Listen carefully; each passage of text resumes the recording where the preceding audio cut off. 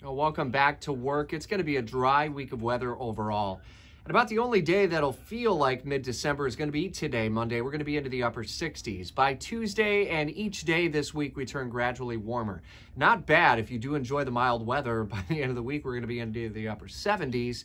Still, sunshine prevails. Dry skies, going to be very, very nice. Our thoughts are with the people up north in Kentucky and Illinois and Arkansas and across multiple states as rescue and recovery efforts continue. Cleanup just barely beginning. We are continuing to update the stories on the ground, stories of survival and hope, but unfortunately also the death toll continuing to climb as the recovery efforts move into another day. Updates on the story following the devastating tornadoes across multiple states on 104.5 FM and in the WOKV app. What may happen next for the Jaguars with all the national reports of dysfunction amidst the team?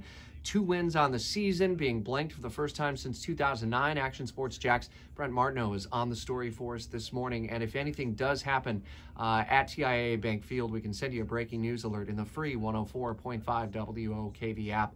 A lot happening throughout Northeast Florida all this week, mainly Christmas-related events from Handel's Messiah to the First Coast Nutcracker and so much more. We'll be running down the list of events as Santa Claus comes to town in less than 2 weeks now on Jacksonville's Morning News.